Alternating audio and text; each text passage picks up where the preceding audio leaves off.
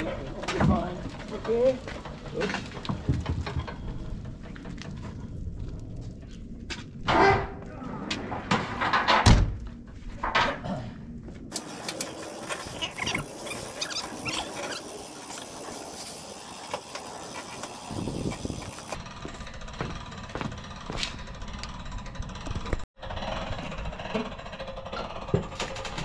All right, 77 is when this thing was parked in there, and now it's going to get a new home.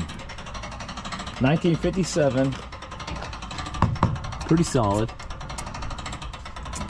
Bug, Ovale. Now, all you commenters out there, this is 700 kilos, this is 3,000 kilos. So usually you back it up and put it other way around, but this is going to be so minor of a weight on here, I'm not really that worried about it, and I'll go nice and slow on the way home. Anyway, so this is it. Got it.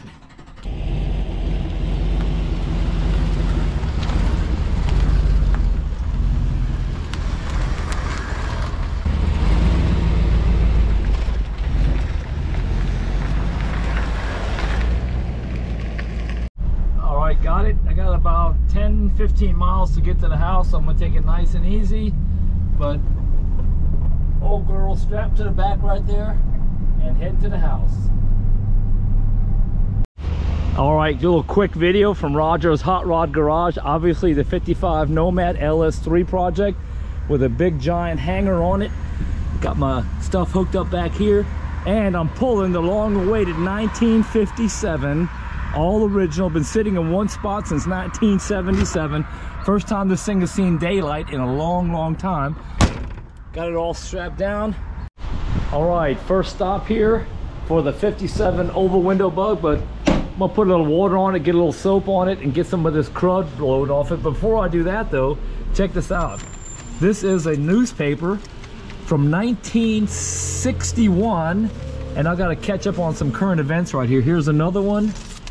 And I found another one back here, right here. So again, do a little reading when I get home with a cup of coffee.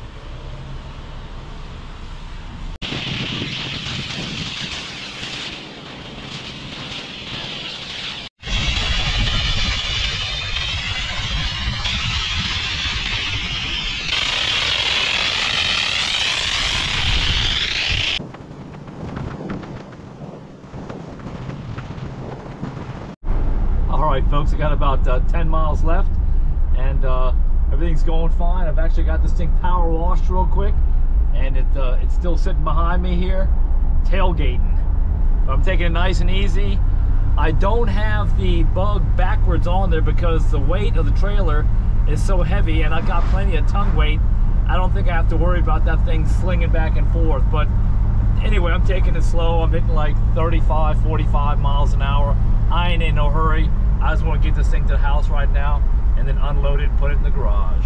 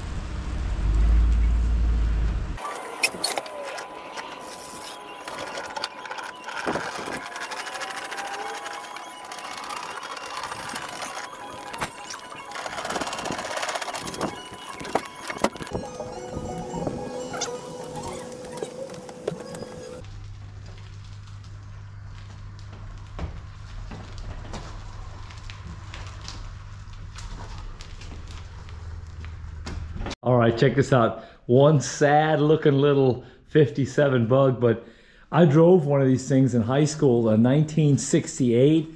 I remember back then, my sister actually had one with the larger lights right here, and the 68 was a little bit larger. Again, this is 57.